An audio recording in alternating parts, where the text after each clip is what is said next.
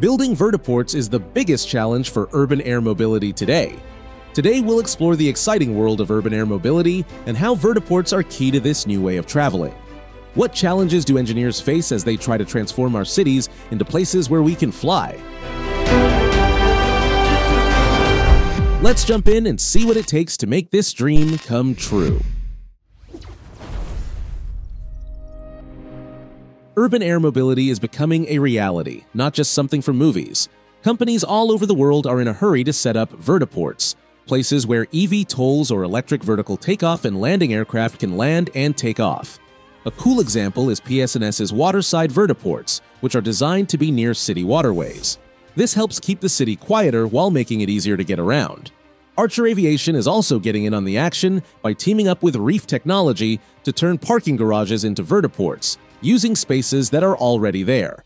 These projects show how important location is. Waterside vertiports are quieter but can only be built in coastal areas. Rooftop vertiports, on the other hand, are great for maximizing space in cities but need strong buildings to hold the weight of several eVTOLs. How do you squeeze a landing pad into a busy city? That's the big challenge for vertiports. Each pad needs to handle 4 to 6 passenger eVTOLs, which are quieter than helicopters but still make some noise. Engineers are tackling this by using noise-dampening materials and advanced acoustic shields. Space is another issue. Urban vertiports often use rooftops, but these need upgrades to handle heavy equipment and more foot traffic. Safety is super important too.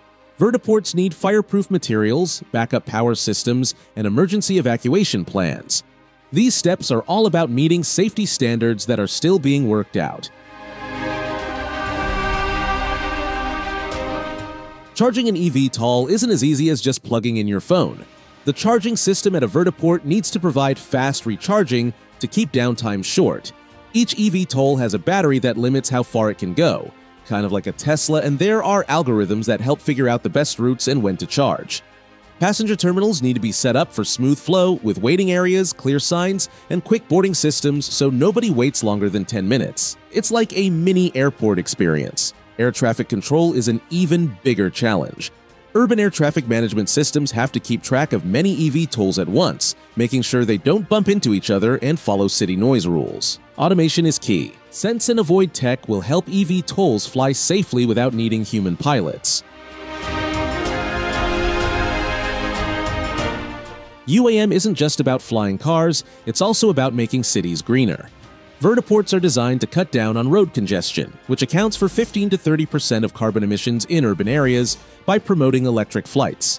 There's even talk of solar-powered vertiports, and both electric and hydrogen eVTOLs produce zero direct emissions, making them much cleaner than traditional planes.